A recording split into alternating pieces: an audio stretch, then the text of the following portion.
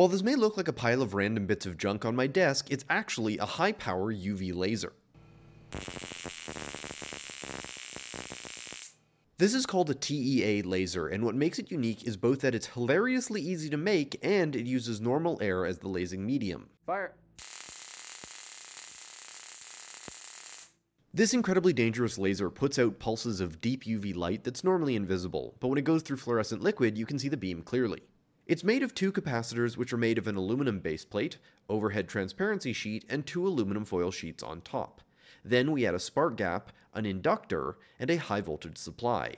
When everything is adjusted properly, the beam comes flying out both ends. My favorite part is the ring of corona sparks along the rim. But they're also extremely dangerous, and touching any of this stuff is fatal, so I really wouldn't recommend building one.